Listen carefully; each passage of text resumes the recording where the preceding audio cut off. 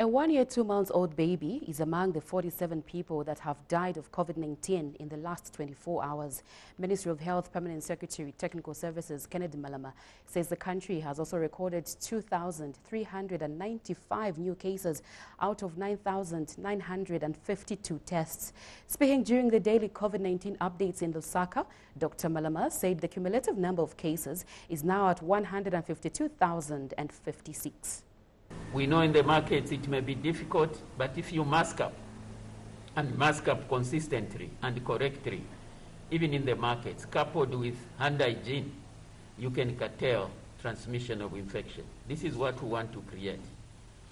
Our healthcare system is overwhelmed in the hospitals and also in the primary healthcare. This can continue for a long time. So what we need to do is cut the infections in the community and ensure that the people are being admitted. We significantly reduce the number.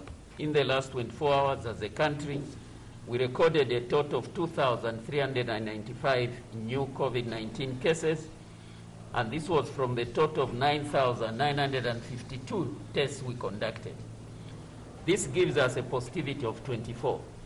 Although our daily number of deaths remain high, we saw the lowest number of deaths recorded in over a week in the last 24 hours.